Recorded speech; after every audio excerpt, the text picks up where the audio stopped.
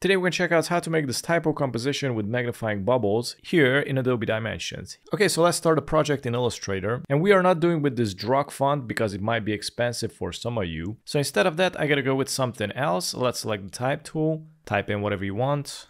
And I'm gonna type into the font 6 caps. And this is a free font you can download, by the way. I'm gonna leave a link in the description. We're gonna need to make this more condensed and more wide at the same time. So I got a trick for you. I'm gonna zoom in, press and hold Alt, drag it to the right, also press Shift. This way you create a new copy. Now I'm gonna select both and I'm gonna go back to the spacing and I'm gonna decrease it somewhere around -10.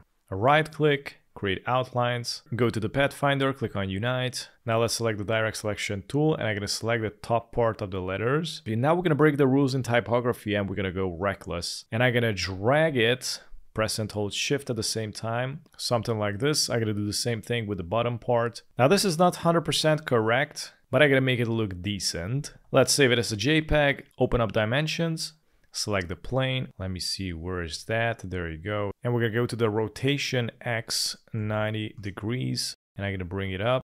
Let's go to the actions, click on this cube, convert it, click on place graphic on model, and let's select the text that we created. I'm gonna scale it from this little rectangle, press and hold Shift, scale it up. Now let's go back and I'm gonna select the sphere and let's scale it down and let's bring up the position somewhere here. Now I gotta go to the left menu, collapse the models, and here we got the Adobe standard material and drag and drop the glass onto the sphere. Right now you don't see anything, but you're gonna need to activate the ray tracing, which is here in the corner. Click on it and it's gonna start to do its magic. Now I'm gonna go back and select the sphere. And in order to change the magnification, you can do a couple of things. You can go to the size and unlock it with this. So click on it and we're gonna go to the Z and decrease the Z.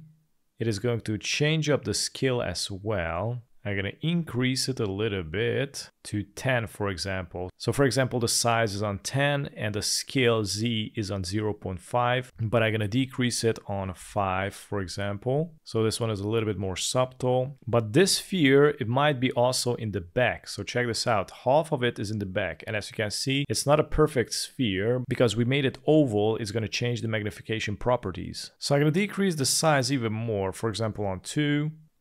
And I'm gonna bring it out, something like this. And I'm gonna go back to the camera and go to the rotation, 0. And this one is on 0 as well. I'm gonna zoom out and bring this back. And now as you can see, we got the different result. Or you can change up the position, bring it out or bring it in. You got quite a bit of options here. And this is how I make this really cool droplets here in Adobe Dimensions. Thanks for watching.